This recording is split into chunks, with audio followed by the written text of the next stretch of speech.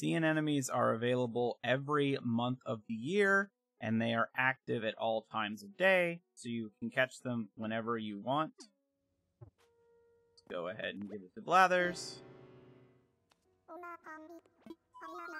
And I found a sea creature.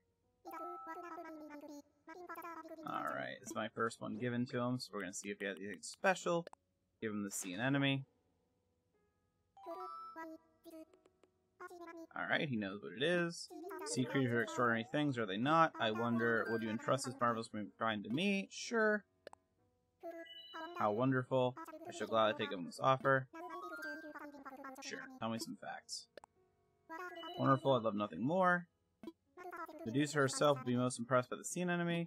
This pretty predator loves to wave its colorful flowing locks about, but those gorgeous tresses are in fact deadly tentacles surrounded by a hungry mouth. Triggered by the slightest touch, these tentacles harpoon victims with neurotoxin. The sea anemone then pulls the helpless, hapless prey into its mouth for a spot of lunch. I say let this be a lesson. Never ever make an enemy out of an anemone. Okay. And there you have it. Fascinating stuff. No. Rest assured all donations are displayed in a timely manner. And we go through the regular dialogue.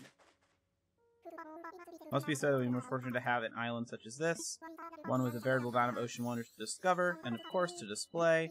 Indeed, as of now, we've begun accepting donations of sea creatures. This is a broad category that includes discoveries that are not technically creatures per se, but go see what sea has to offer. Your enthusiastic, influential participation is all I ask. Cool. So, that is the sea anemone.